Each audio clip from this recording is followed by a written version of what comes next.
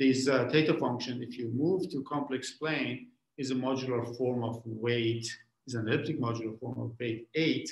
And then I set that up, there's essentially 1 up to scale, and we computed the scale was 1. So as a result, we could show that these two lattices are isomorphic. But now in general, what are these guys? So a holomorphic function, so this is kind of definition. A holomorphic function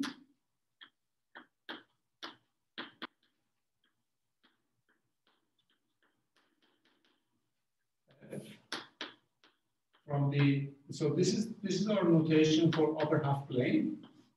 To C, it's called a modular form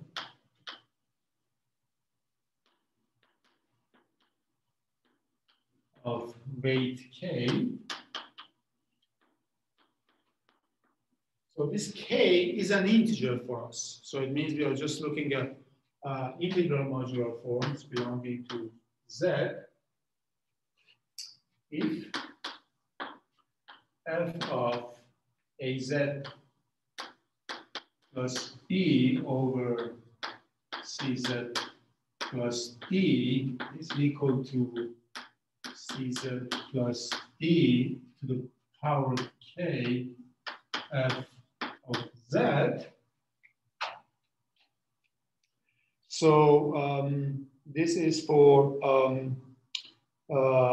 all integral modular matrices for all A, B, C, D belonging to SL2 Z, right? And remember, this is, of course, the set of all ABCDs such that A, B, C, D are integers, and AD minus BC is equal to 1. And this is a subgroup of SL2R. Remember, we introduced SL2R last lecture or a couple of lectures ago. So we showed that this group actually acts on the upper half plane. So, okay, so, well, this is a subgroup of SL2R. In fact, so let me finish the definition first of all, and then I'll make some comments. And, so this next condition is also important, and F is holomorphic.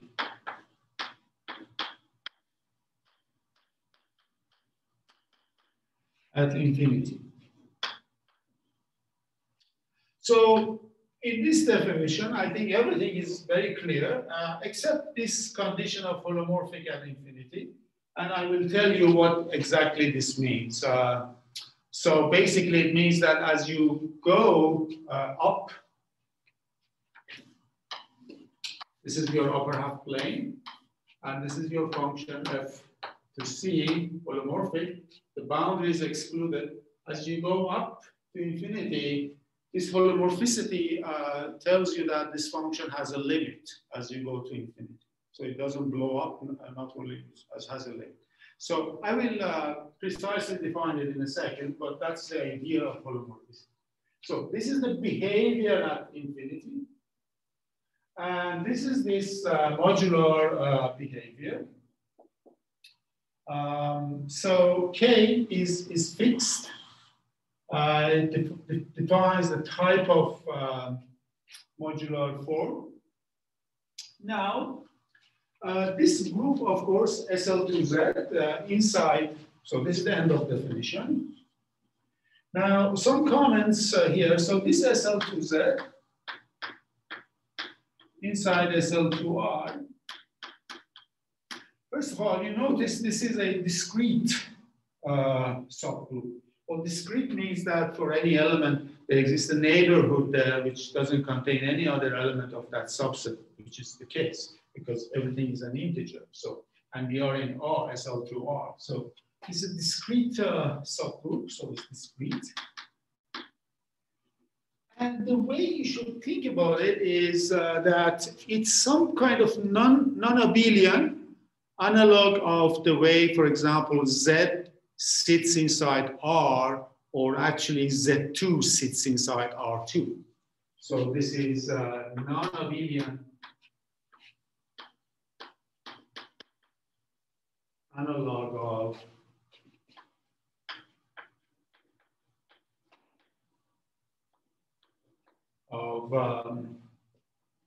say Z2 inside R2. So it's a non-abelian lattice in some sense. So SL2Z is some sort of lattice which is there, discrete subgroup, and this is the case that I mean, here you remember we divide R2 by Z2, we divide it. And so you get torus, right? And in fact, you can divide by any lattice, as we did by gamma, and you get this flat tori. Here also, there is a similar thing, but here I don't want to divide SL2R by SL2Z. I want to divide the set that it acts on it by SL2Z, and then you will get a surface, which is called modular surface. So let me write it. So if you want H divided by the action of SL2Z. So this is a surface. In algebraic geometry, this is called curve because for them, curve is a complex curve. So it's a two-dimensional real dimension, but one-dimensional complex. No matter how you call it, it's called modular surface or modular curve.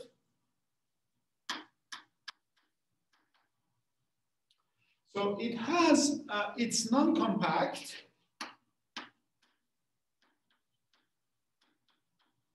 First of all, and this guy is, has two conical singularities. So we will get to that soon with two conical singularities. Okay, so this is for us, and this is called the modular surface or modular curve. So this is for us is some sort of non-abelian version of this, and the simplest case of action of upper half plane by a discrete subgroup of SL2R, which in this case gives you a surface. So we will see some more examples of this, but already this is quite interesting. So we will get to that, but just idea that what is going on. So now let's just look at this. This condition, or what does it mean? What does it mean is the following. So I think one thing to notice is to notice some particular elements here. So there are two of course, I mean, we have this Mobius transformation. So one of them is S of Z is equal to -1 over Z. This belongs to SL2Z. Right? And the other one is a shift T of Z equal to Z plus 1. This also belongs to SL2Z. So you have these two transformations. So of course you can write the matrix of S in terms of by two matrices easily, and the same with T. Now, the thing that to remember about these two transformations is that, of course, one of them is shifting, is right translation by 1, right? This is T. The other one is kind of more interesting. It's reflecting on the unit circle. So if you have a point you find a point which is product of the distances is 1, and then you have to do this complex conjugation, and then you have to do -1. So S of Z, if you want, is equal to minus Z bar over absolute value of Z squared. So this is a more interesting operation, but both of them are there. So the first thing to notice is the following fact.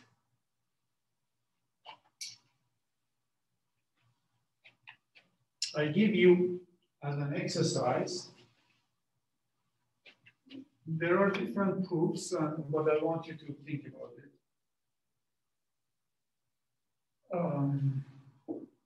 So exercise is show that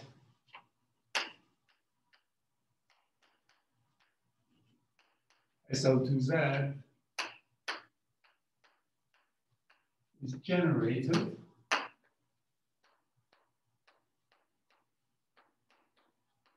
as a group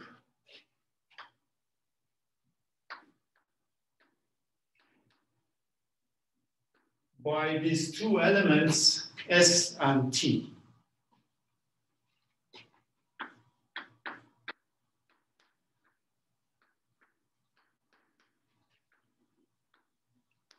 S and T. Okay, so that's a nice exercise. I highly recommend you try doing it. You can try either algebraic way of doing it or geometric. There are different ways, but both of them are quite interesting.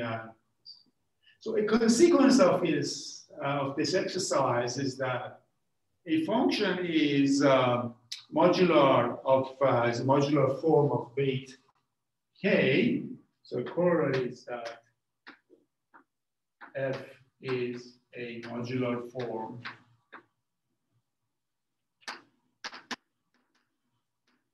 of weight k.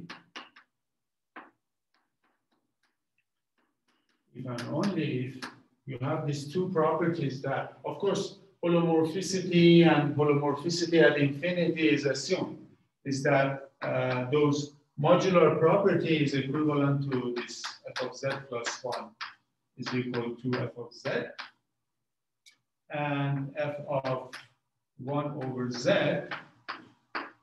is equal to, so the condition in terms of S can be written by z to the power k f of z. Minus 1 over z equal to z to the power k f of z. These two sort of functional equations should be satisfied. Question? Yes. So first, the way you write this S and T, yes, you regard them as transformations of upper half plane. So perhaps we are talking about PSL2, in fact. No, I am talking about SL2Z because SL2Z and SL2R, as we discussed, they are acting on the upper half plane. The reason we divided by the center, as I said before, was that we wanted to get exact equality of isometry group with this group. But by them, they just act. No, I mean, I don't have to take that, yeah. Okay, and I'm looking at the definition of a modular form, and one thing, so does this K have to be even? Well, this is a result that you have to prove, yeah. I'm going to say that, yeah. It's forced to take K equal to even. This is an exercise I will give you in a second, yeah. I have one question. Okay. Doesn't SL2Z, they have like 4 entries and then there's one equation that you have to satisfy. So why are there 2 generators? Those generators are discrete generators. I mean, they are like A, B, C, D. I mean, they are not real. They are not real parameters. They are discrete. They are integers. And as you know, a group, for example, can be infinite group. In this case, this is also an infinite group, has 2 generators, has 3 generators, could have n generators. There's nothing to stop you from. You take free group, for example, of 5 generators, and then it has 5 generators, it's an infinite group. There's no condition even. So your argument is not, I'm not sure what you mean. I mean, I was thinking that since you have 3 entries and then 1 equation, so there should be, sorry, 4 entries and 1 equation, there should be 3 degrees of freedom. No, this is for case of continuous variables. These are discrete variables.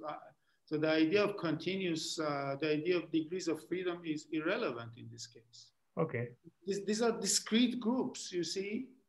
You have to, they have their own character. I mean, they have their own world. So you cannot easily understand them in terms of, and this is a discrete subgroup of this 3-dimensional manifold, SL2R, indeed, yes. Okay. But you cannot say, yeah. But anyhow, these are these 2 generators. Any other comments or questions? I have actually 2 questions, please, Masood. Okay. So are these functions the same as holomorphic functions on Poincare disks that have radial limits when you get close to boundary? Well, I mean, these functions are on the Poincare upper half plane for sure. Oh, you mean the disk model? Yes. Okay, in the disk model, you can write down these things, but I really don't know what. You mean radial limit? No, they don't have radial. No, I mean, no, radial limit is not. It's not sufficient. This has a very, very kind of rigid structure, which is this modularity property. So you see, these 2 things are quite a strong conditions. So you must make sure to write these conditions in the Poincare model, in the Poincare disk picture. You can, I mean, but that's not very useful, actually. Yeah. Okay, and the second question I have is, yes. So you have been talking about SL2Z whenever you talked about upper half model, but there is yes, but there is another action which is by isotropy group. That one fixes 1 point. Actually, it doesn't differentiate ideal points. I mean, here you get.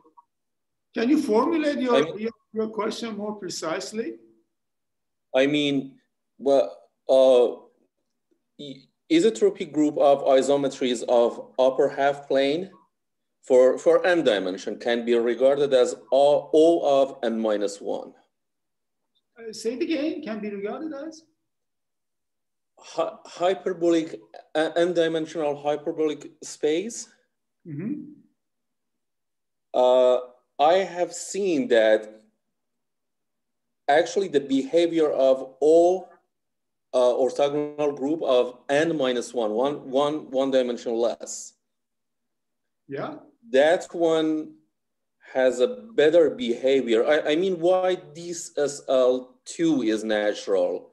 Why that one doesn't work better? Because that one doesn't, this one you get 2 singularities, but that one takes the boundary R, which is 1 point in, at infinity, R is 1 point, right? That one, well, do you know what I'm saying? No, I'm not sure. So you see, you can, I mean, there are different questions one can ask, and there are different solutions.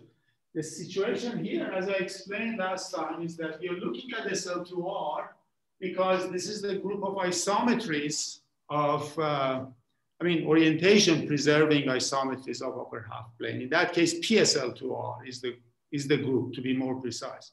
And PSL2Z is this discrete subgroup, or SL2Z is discrete subgroup of SL2R.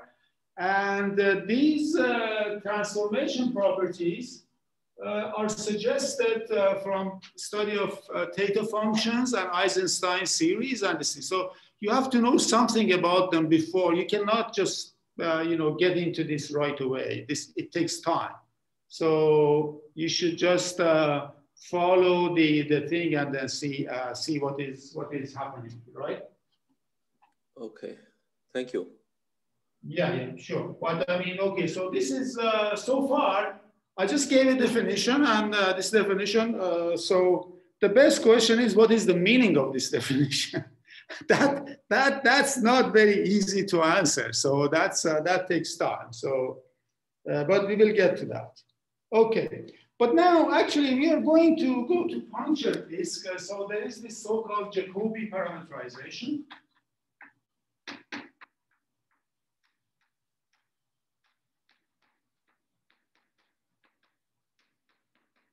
Or Jacobi parameter. This is Q is equal to e to the 2 pi I z.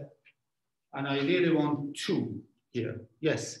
So this Jacobi parameter, what it does is taking upper half plane to the punctured disk, right? So this is here. So this is Z. Sometimes it's also called tau. This is called the modular parameter. And by this Q, I mean, this is also written as e to the 2 pi I tau. I mean, notation in this business is very, very important. So I'm just introducing different notations. But so anyhow, by Q, if you look at this upper half plane by this map, you are coming to unit circle.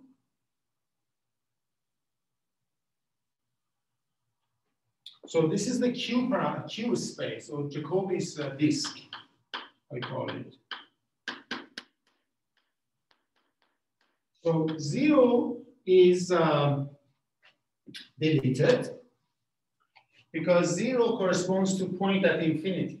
As you go further up, you come closer and closer to 0, and this line corresponds to this boundary. They are excluded, okay? So now, if you have a function which is of this form, this implies that f can be expressed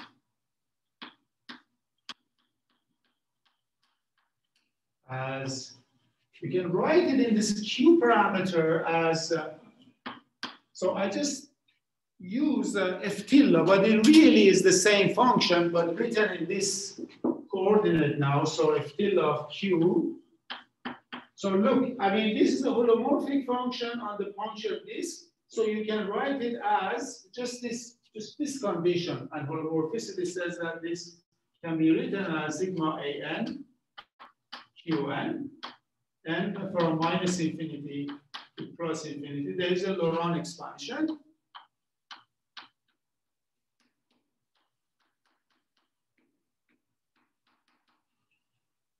So this is also called Q expansion. That's very important. Now, what this holomorphicity at infinity means that all these coefficients below 0 are 0.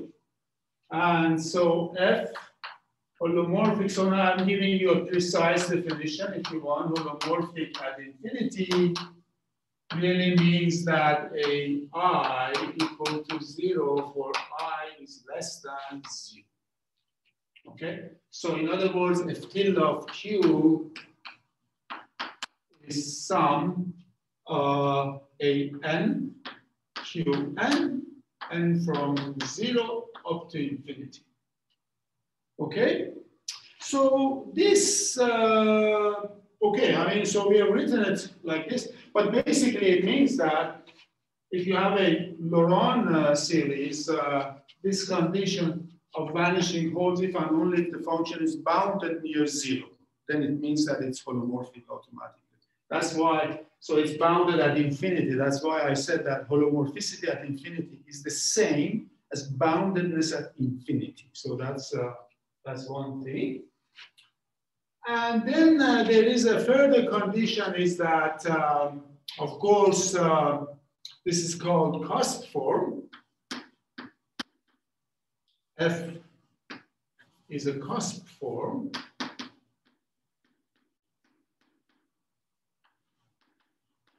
It's form in German if A0 is also equal to 0. So this, even the value at 0 is equal to 0. So it starts at terms of order 1. Anything? But this condition, I did not tell you anything what it means in terms of this coefficient ANs. They have to be satisfied, some conditions, in order you have this condition also. Okay, so this is now, okay, so it's good we had some discussion about these things, but now, okay, so any questions first of all?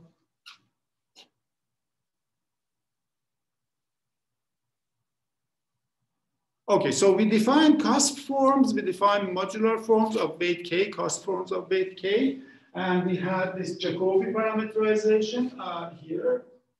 And then we also, okay, so wrote it like that. Now, some easy things you can derive from these conditions. So I write it as an exercise now.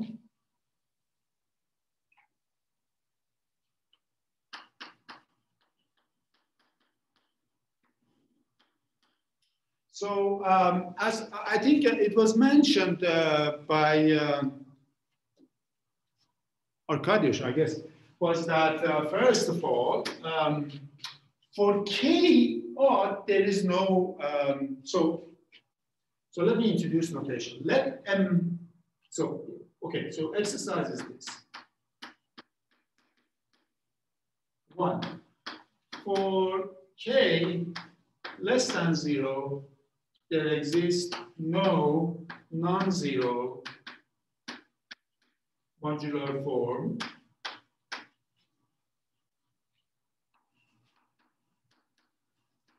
of a weight K. This you can prove using basic facts from your complex analysis. The second is that for K odd, also no non-zero modular forms. I mean, we are talking about these elliptic modular forms in this case, which are in respect to this subgroup. There are zillions of other types which are much more complicated. But here, no non-zero modular form of weight K. Okay, so then there is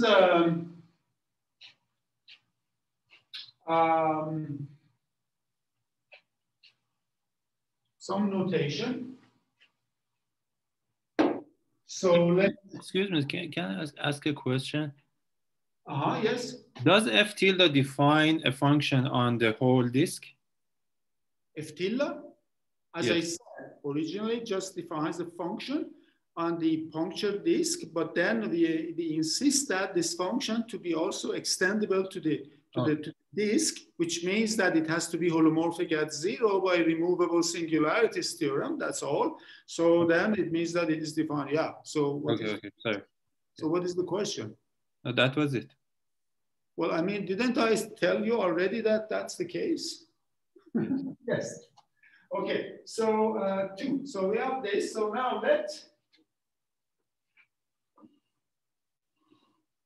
okay. So now let MK be a space of, so this is a C-linear space of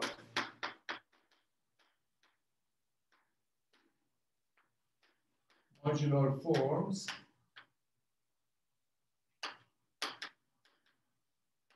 of weight 2K.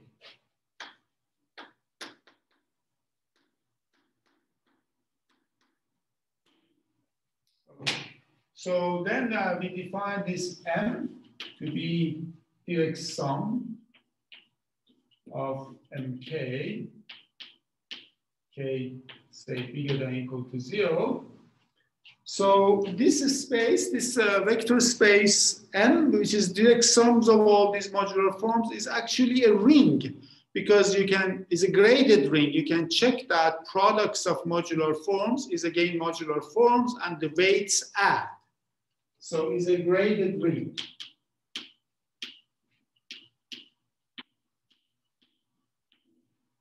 Graded ring.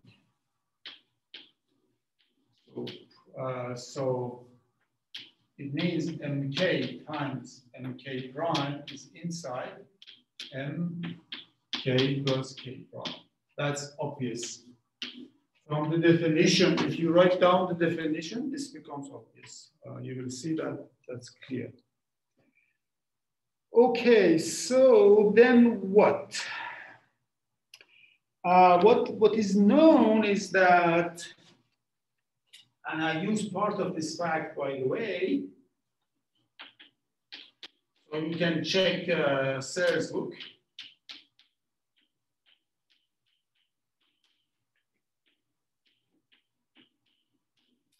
The fact is that for k equal to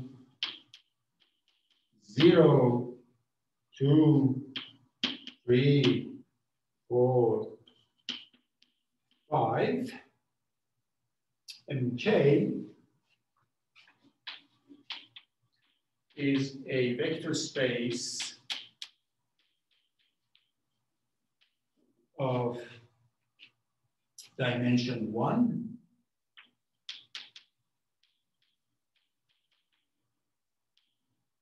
with basis. And also, there are different ways of talking about basis in this space. Here is one with basis 1, G2,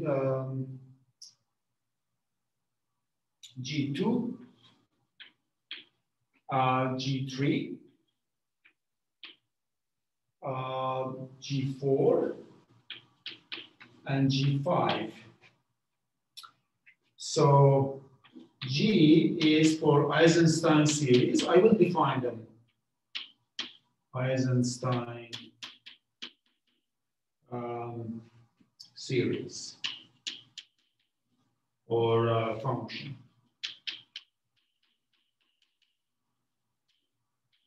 Okay, so not only so I use this information for 4 because we got, I believe, modular form of weight 8, 2 modular forms of weight 8, and we argue that, yeah, because of this result, space is one-dimensional, so they have to be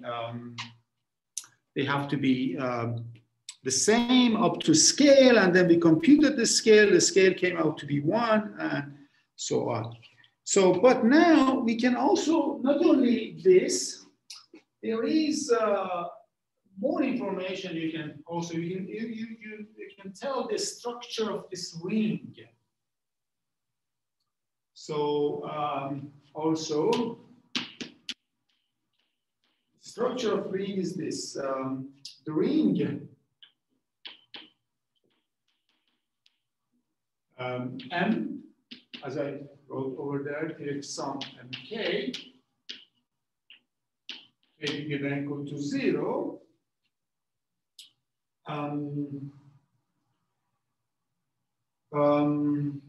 is isomorphic.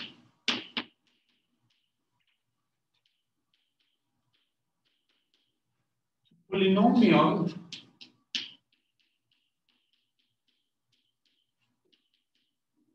ring C of x and y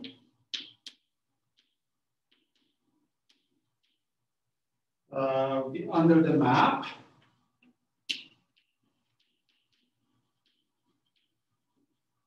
so from C of x and y, send it to C to M, which is also C of G2 and G3. So you just send x to G2 and then y to G3. So this is the same as polynomial rings in polynomial ring in two variables, except that we have changed the grading here. So we are declaring x has grade 2 and y has grade 3. That's doable, that's not a problem. So G2 and G3, basically, that's what this result says, that they are free.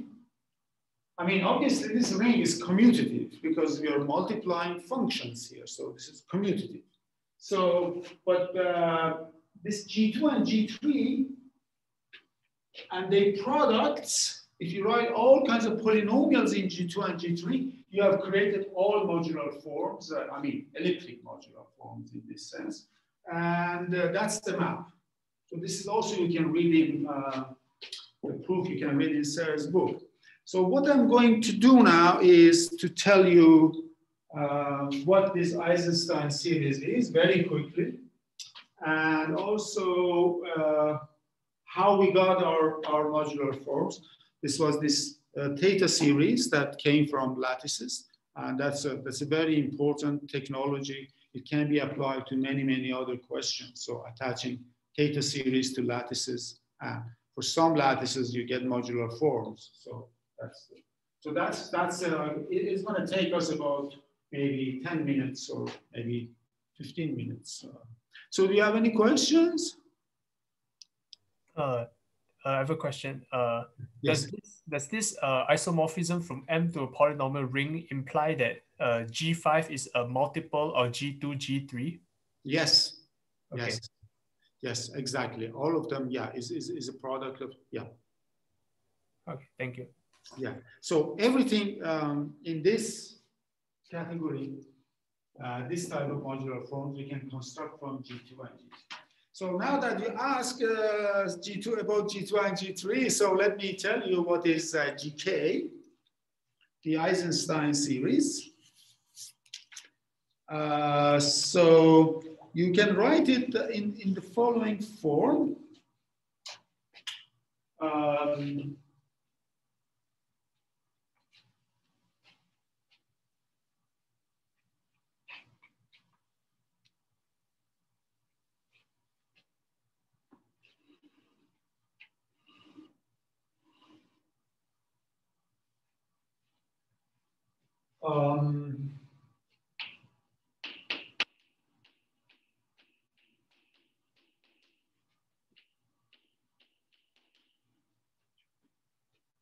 So I'm going to do GK.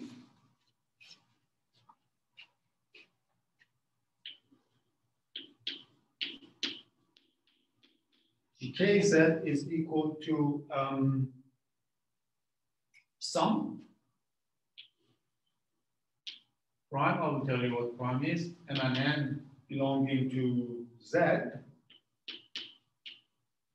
1 over mz plus n to the power 2k. So here k is equal to 2, 3, so on. Right? So what does this prime means? It means that we are taking an n, so z belongs to h, of course. It means that we are taking those m and n's non-zero. Just at least one of them should be non-zero. If both of them are 0, then you're dividing by 0, and that's excluded. So this basically prime means you're excluding 0 in the denominator.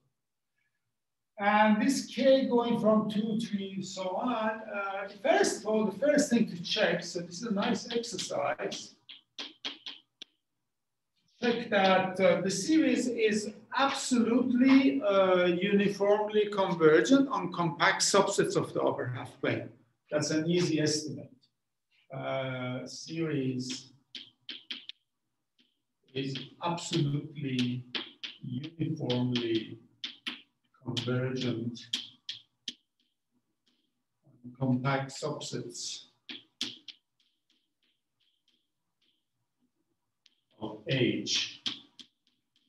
So then this would imply that because it's a limit of holomorphic functions, if you cut at some stage, then you have finite sum is a holomorphic function. So it's a limit, uniform, absolute uniform limit, of holomorphic function. So the result is holomorphic.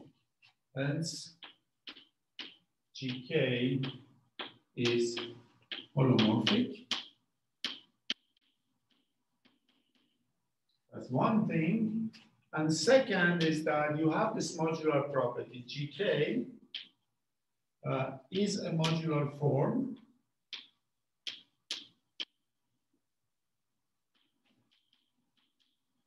of weight K. So GK Z plus 1 is equal to GK Z, and GK minus 1 over Z is equal to Z to the power 2K GK Z. You can check these conditions from the definition. That's okay. So this is a nice exercise, but it gives you some sort of bearing on this problem. You can also check the value of this function at infinity, because there was the question of infinity. So the value of this function at infinity is actually related to zeta function. GK, I believe my notation is GK infinity in this case. Yes, GK infinity is equal to 2 times zeta of 2K. So the limiting value at infinity is related to values of zeta function at 2K. Of course, zeta S, the famous Riemann zeta function, which we'll look at it very carefully soon. This is 1 over n to the S. And from 1 to infinity, we are part of S bigger than 1. So this is absolutely convergence. We'll talk about it, but okay, so this is it. Okay. So that's for now. And then, so that's a kind of, I think is enough. But then how we landed in modular forms. So we had this technique, the machine from lattices, at least, I mean, from unimodular or self-dual, even lattices.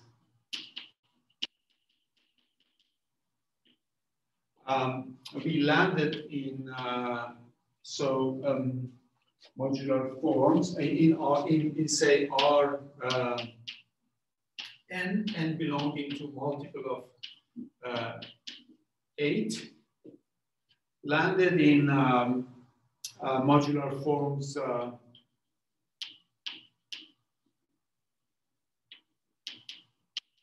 I mean, we landed in, of course, elliptic modular forms. So the thing was this: we had a lattice gamma, and then we attached to this Z gamma, the partition function or heat trace.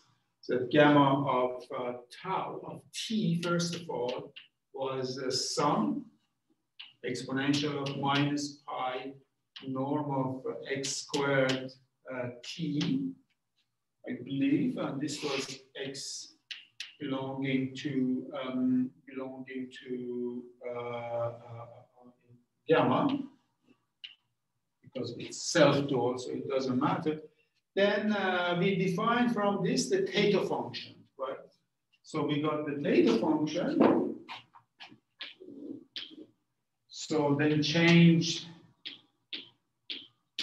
So you see, if you just t to, if you multiply z, in other words, if by this rule, we got theta gamma of z was sum exponential minus pi I, or rather pi I actually, of norm of x squared z. X belonging to gamma and z now belongs to h.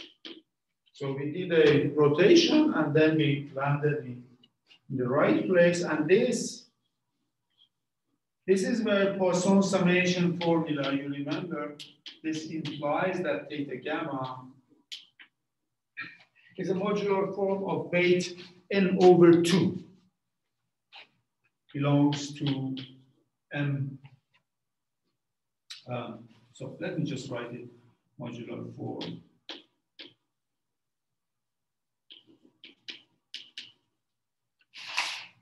Of weight.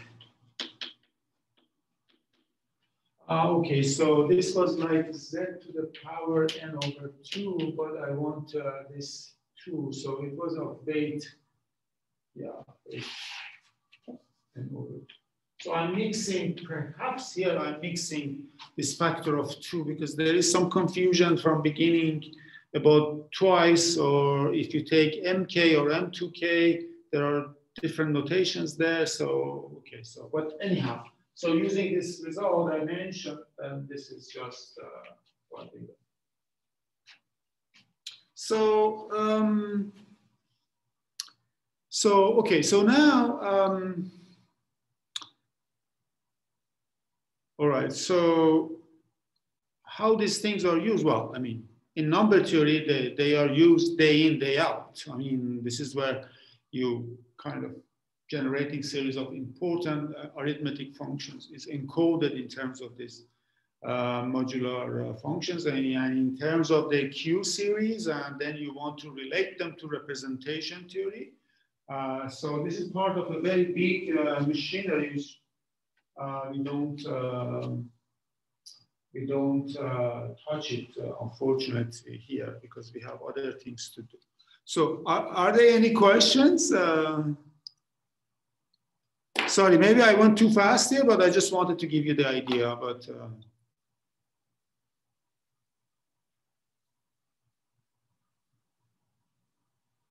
right. So okay. So okay, I think we are good for now. So we can take a break, a quick break, and then we'll come back. So what was my plan? So the next thing I wanted to do today was, forgot, oh my God, what was it I wanted to do? Oh yes, we wanted to compute spectrum of spheres. So that's another kind of very, very interesting topic. It's calculational and also some representation theory, which is very nice. So we want to see that. So it's not an obvious thing to do. So we'll do it before we move into heat ratio expansion. That's a question. Yes, sure. Well, it just seems kind of strange to me that, like, okay, so we have this theta gamma, and it's a we did it for weight 8 modular form. So since you said that the dimension of the modular forms of weight 8 is 1, so it means that it must be a multiple of G2 to the power of 4, right? Okay. Yes. So it just seems weird to me that, like, this adding this bunch of exponential functions is equal to this thing, which is the sum of reciprocals of things that have no e inside them, but somehow they must be equal. Yeah, I mean that's right. So that's exactly what happens. I mean, yeah, I mean that's life. What can you do? I mean, well, if you add infinite number of things, then you don't know what's the limit, right? I mean, so it's like, so this is more like a philosophical point. It's like in maybe medieval times, people would say that how could the sum of some rational numbers, 1 + 1/2 + 1/3, or maybe 1 + 1/2 squared, 1/3 squared, 1/4 squared, and ends up with something which is completely irrational. It's like pi2/6. There are zillions of examples of like that, right? I mean, by just looking at finite terms, we cannot say anything about the limit, right? Okay. I mean, you have in one side this, heat trace, which is sums of exponentials. And on the other side, you have this reciprocal, sums of reciprocals, and they are the same, but what? Yeah, but I mean, that's what happens. Like exponential function, for example, is sums of powers, but then it ends up to be this totally transcendental function, which is e to the x, right? So, I mean, I don't know. I mean, it's, I don't. Does it bother you at all, or maybe there is? I was just wondering, maybe there's some special reason, but I don't think there is. There's just different bases, kind of, for the same. Yeah, they are. That's right. They are different bases, and yeah, I mean, but the real reason is that this space of modular functions is really finite dimensional. Yeah. By the way, I said now that we are talking again, so I said elliptic. Why? The reason is that, you see, everything we discussed was based on this fixed subgroup, right? SL2Z, right? Inside SL2R. Where there are lots of other discrete subgroups here. Lots of other very, very different types of discrete subgroups. Actually, I don't think we can really say we understand all these discrete subgroups, even the most interesting ones. I don't think we really can understand it. So for each of them, you have a theory of, I mean, each interesting ones. For example, of course, I mean, you don't want to have some boring things, but basically for each of them, really you have a theory of modular forms, which are called gamma modular forms, right? Because what does it mean? It means that you have this modular property f of az plus d over cz plus d, but now we are saying that ABCD should be in gamma, right? Should be in gamma. So already inside this, there are some finite index subgroups that are called gamma n. So congruence subgroups they're called.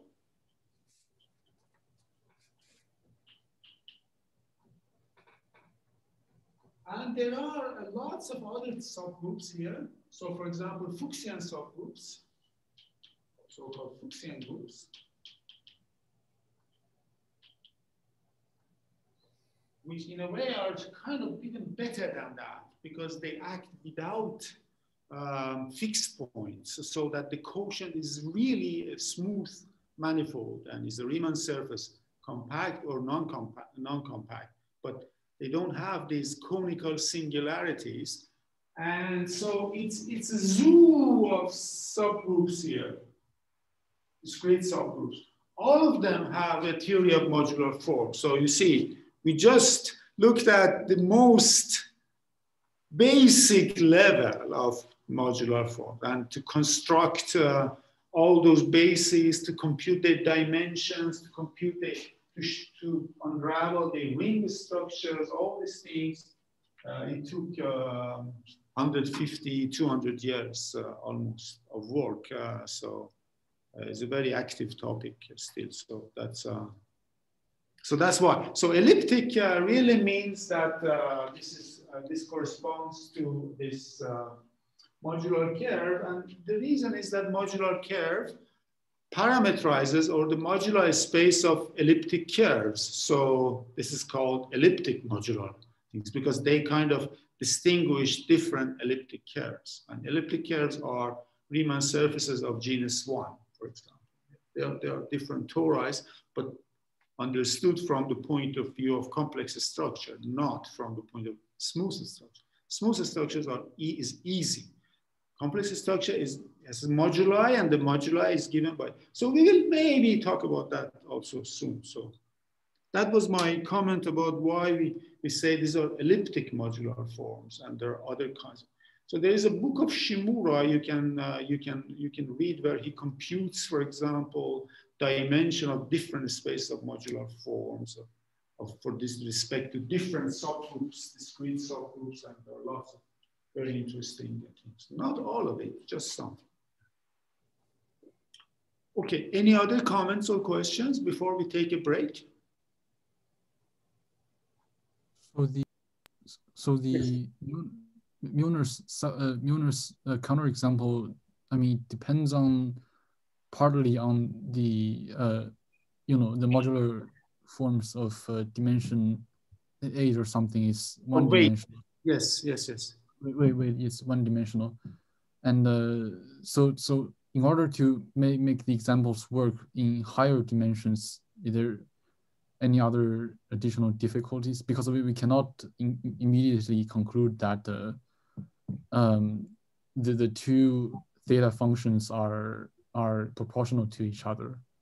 Yeah, so, right. I mean, yes, for higher dimensional lattices, the story, and lower dimensional also, the story can get quite complicated. So for that, there is a monumental book by Sloan and Conway. It's called Lattices, Codes, and maybe I think it has a 3-part title, Lattices, Codes, and something else. So this book of Conway and Sloan, this is John Conway, just passed away, I think a year ago or something. It's very recently. It's an amazing text. So you can find all kinds of things about lattices there. So yeah, welcome reading. 800 pages. Yeah, every page is, yes, it's fascinating, right? So yes, there is a lot of stuff. It's not straightforward to generalize. Yeah. But what is interesting is that this dimension 16 that has been brought down, actually you can find example, 4-dimensional example of lattices were constructed by Conway himself that are isospectral but not isometric. So that's, I don't know how that proof was done actually. Yeah, so Milnor's counterexample is historically important because this was the first, and yeah, so that's what, as any introductory course, spectral geometry has to cover that for sure. Of course, the same with the Gordon-Webb-Wolpert example, which was discovered much later, but that's 2-dimensional. Okay, any other questions or comments before we take a break? So we can take a break for 5 minutes and then we will come back. So, okay. So next topic is spectrum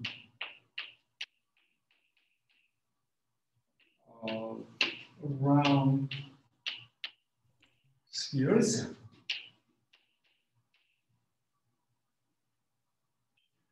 So, of course, sphere N is the set of all x in Rn plus 1.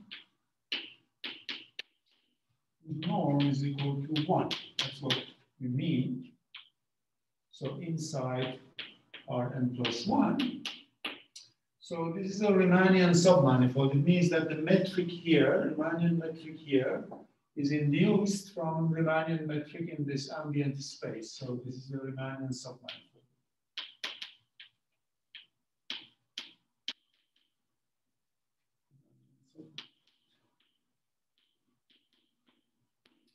And what we want to know is what is, of course, so it has some Laplacian.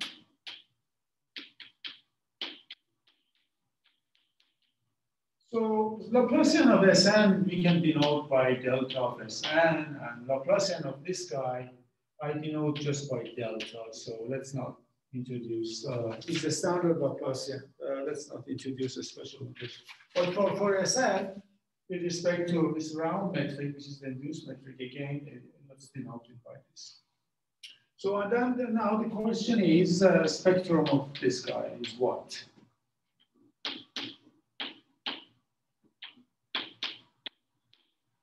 Of course, for n equal to 1, we know what it is, right? We know the answer. And also eigenfunctions.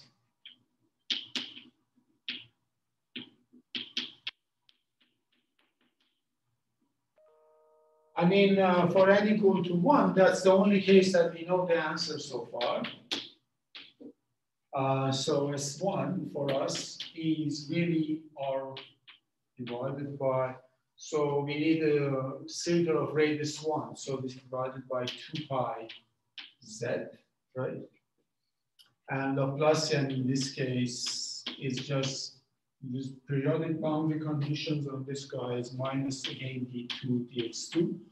I just use the same notation as on the line. And okay, so in this case, the spectrum of S1 are these numbers n squared, n equal to 0, 1, 2, so on. So the eigenfunctions here are phi n z equal to e to the 2 pi I n x, sorry, pi I n x, and pi n tilde of x is e to the minus 2 pi I n x. So, so this guy, I mean, multiplicity, so 0 is a simple eigenvalue.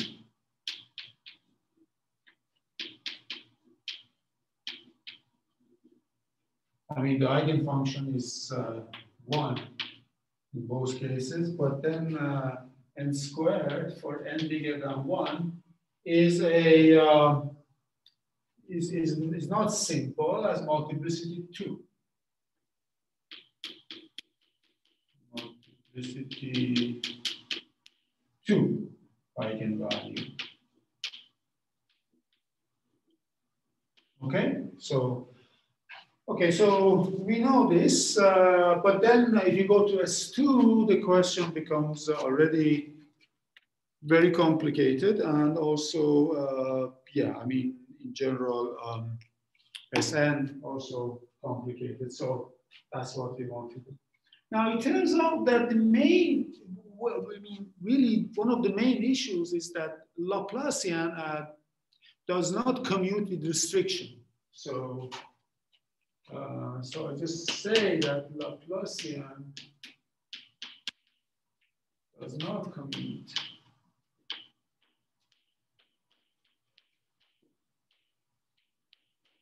with restriction.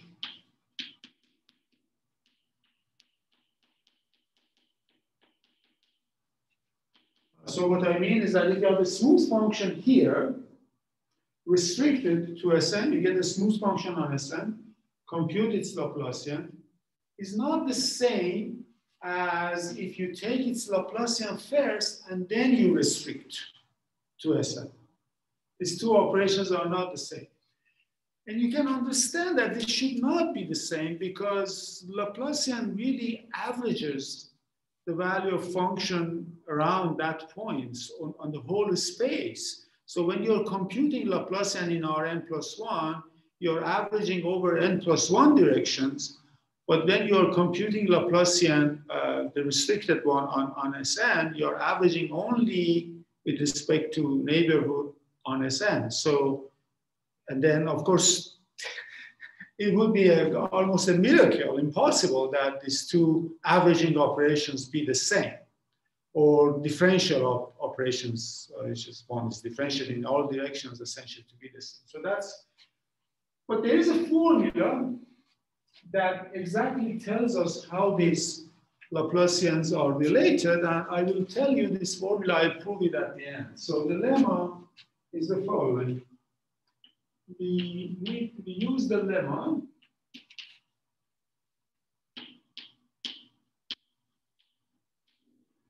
is this: for any f belonging to C infinity of Rn plus 1, you compute its Laplacian,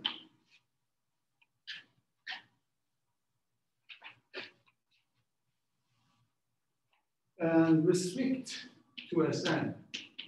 Is the same as computing Laplacians of this, of the restricted function on Sn using the induced metric. So this is the notation for Sn minus d2f dr2 minus n df dr. This restricted to Sn, and this also restricted to Sn. The only thing that I have to describe is what is df/dr. This is the radial derivative, so to speak.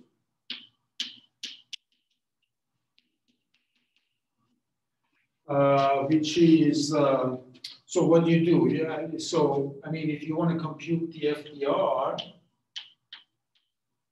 at some point x in Rn plus 1, except 0, what you do, you connect and you study the variation of the function just along the radius, the line that's connected to the origin.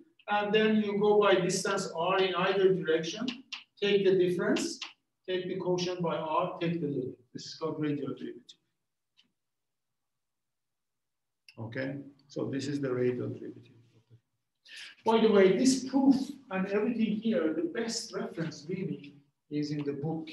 I gave this reference in my course outline. That's for some stuff I'm using that. So this is Berger et al. So it's a great book. You have to read French, but its French is really minimal. I mean, it's English, French, and you can get by 50 words. So I highly recommend that book. It's a wonderful book for an introduction to spectral geometry. So the proof of this lemma and a lot of other things, all these things, this is there. So, but okay. So this lemma is basically our workhorse. That's going to be taking us to the goal. I mean, this lemma is taking us to our destination with enough care and vision and perseverance, of course. It's not automatic. So let's introduce some notation. So let H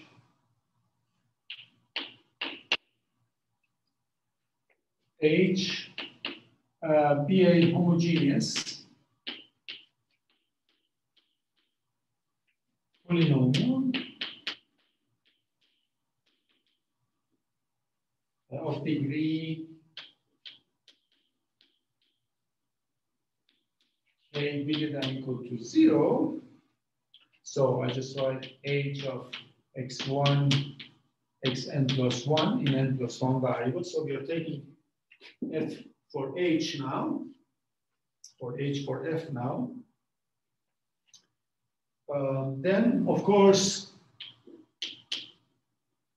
h is equal to r to the k,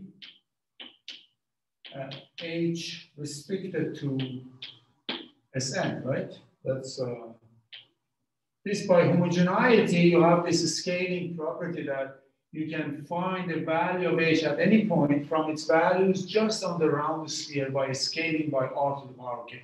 This is this condition, right? So from here, then you get that dH/dr is equal to k r to the k minus 1. Again, this function h restricted to Sn. Of course, I mean, here, everything now, this is constant, so it's not changing. So this is the change. Yes. And d2 h dr2 is equal to, of course, k times k minus 1. r to the power k minus 2, h restricted again, is constant, this function Sn. So now the lemma implies that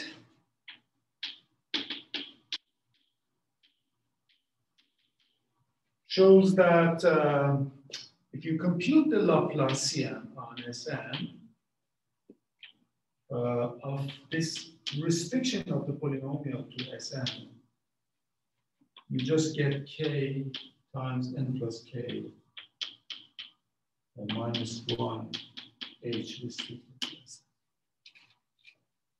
You see, the reason, of course, is that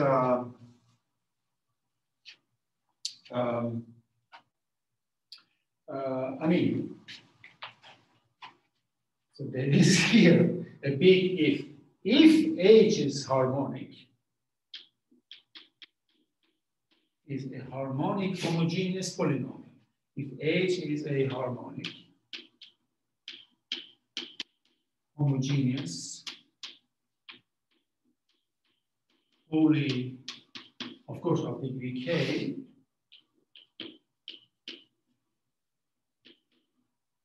then you can say this. If you restrict it to Sn, then you have produced an eigenfunction of Laplacian with this eigenvalue k times n plus k minus 1. This is clear because harmonicity means that delta of h, of course, equal to 0, right? So this function on the left-hand side is equal to 0. Its restriction is 0. So this whole thing is 0. But these guys give you this sort of contributions. So now you have value of Laplacian on the restriction of these harmonic functions. Restriction of harmonic functions is given by this formula, which is straightforward, right? So that's what we have. Okay, so what is the lesson? Typo? Yes, yes. I think there is a typo in the Laplacian, in the term with the first derivative over r. I think there should be 1 over r in this term. In here? No, in the next one. Here? Yes, I think.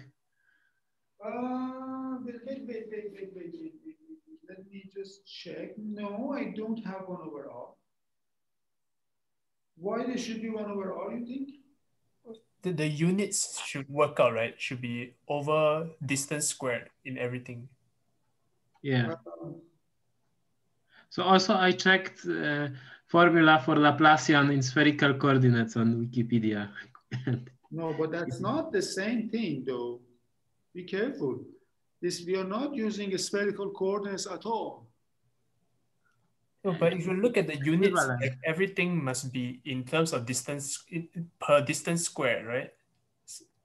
Okay. Isn't the r irrelevant if you're restricting to the sphere anyway? Oh, right. Yeah, but I mean, what is r? I mean, yeah, I mean, there is no r. There is no distance. I mean, this is an equality of a function on the sphere. I mean, there is no r. That was a very good comment indeed. Yes. You don't need any r. No. Actually, you cannot put r. It's logically wrong. Who gave this answer, by the way? I did, Luke. Luke? Oh, yeah. Thank you, Luke. Yeah. Thanks for helping me. Yeah. Right. So, I mean, we cannot put r even logically because r is not part of the equation. It's the dr is a notation for this derivative. So, I mean, no. There's no r. And don't confuse this with Laplacian in spherical coordinates because that's a way that only works in 2 dimensions and it doesn't give you a big picture in n dimensions. And it's a messy calculation. It's no. That's I don't want to go there. Okay, so Arkadiusz, are you happy now? It's Błażej, actually, but yes, I'm happy. Błażej, sorry. So are you happy now? Yes, I'm happy. Very good, thank you. Yeah, very good. So, so the lesson here is that, harmonic polynomials, basically, by restricting to sphere, gives you eigenfunctions of the sphere. So this is a big lesson. I mean, zero eigenmodes, so zero eigenmodes.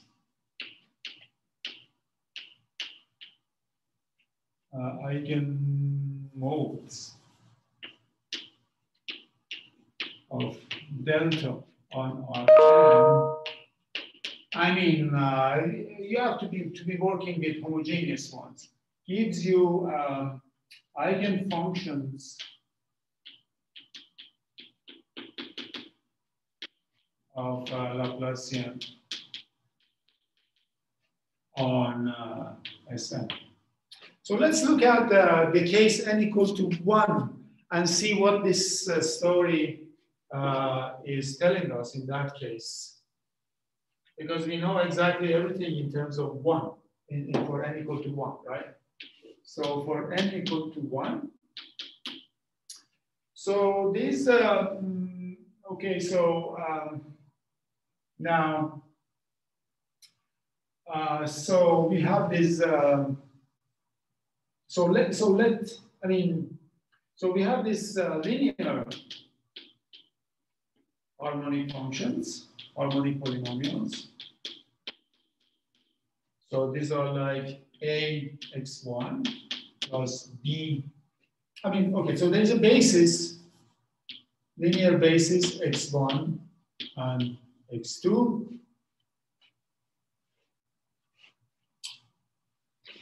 We have both of them. So quadratic ones. So basically this gives us ax1 plus b x2. Quadratic ones, these are like ax1 squared plus 2b x1 x2 plus c x2 squared. So, but the Laplacian equal to 0 of this guy implies that a plus b plus c must be equal to 0. So, and so on. So what the lemma says is that x1 coordinate functions. Okay, so I'm going to finish now. Coordinate functions x1 and x2 and the higher homogeneous harmonic polys like a x1 squared plus 2b x1 x2 plus c x2 squared restricted to S1, they give us eigenfunctions of Laplacian on S1. They give us eigenfunctions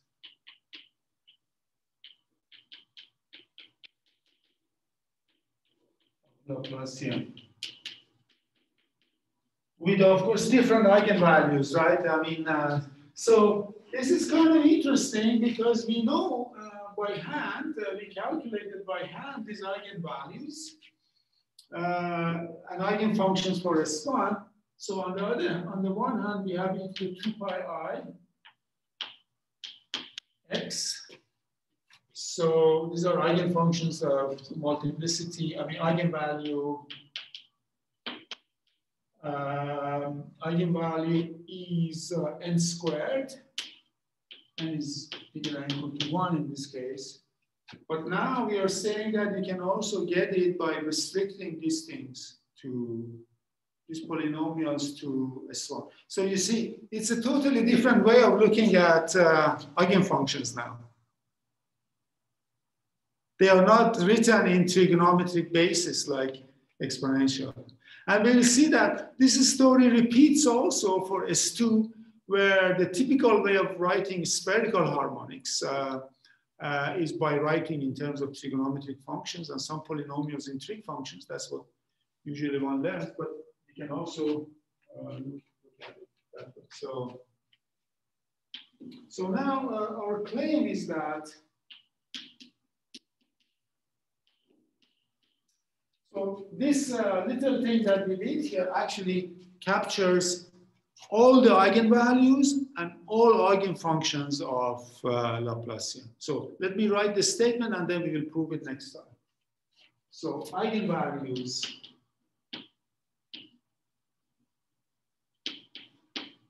of delta Sn are numbers lambda k equal to, I believe they, what did we derive? We derived the k times, yes, k times n plus k minus 1.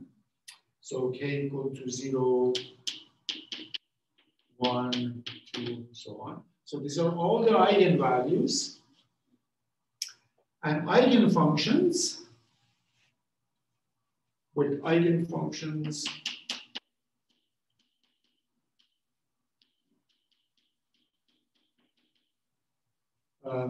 phi, which is this belongs to a subspace of so kernel of delta restricted to HK. So I don't want to use HK. Yes. So yeah, okay. So let me call it HK because I want to be consistent with my notation. HK. This is the space of harmonic polynomials.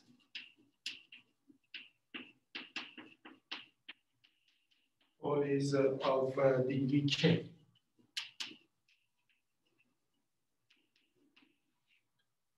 That's it. So you see, I mean, this space is not one-dimensional. I mean, already for S1, it was like two-dimensional, but the dimension was constant. But if you go to S2 and S3 and higher, the dimension also increases. And the way that dimension increases is by polynomial order. So increases polynomially, but the eigenvalues, distinct eigenvalues grow quadratically. This is universal. It doesn't change. Always grows quadratically. For S1, it grew like n squared. They were the eigenvalues. But for S2, S3, so on, it grows like n squared plus, k squared plus some linear term, some constant term, some linear term in k. So it always grows like k squared plus some linear term in k, and then so on. So this is what we want to prove. So we have shown only halfway. I mean, we have shown that these guys, first of all, or just using that little lemma, right? We just show that these guys are eigenvalues, and these guys are all are eigenfunctions, but who guarantees that there are no other eigenvalues? And who guarantees that the dimension of eigenspace is not bigger than what we have got? It could be bigger. It could be that we have just got something.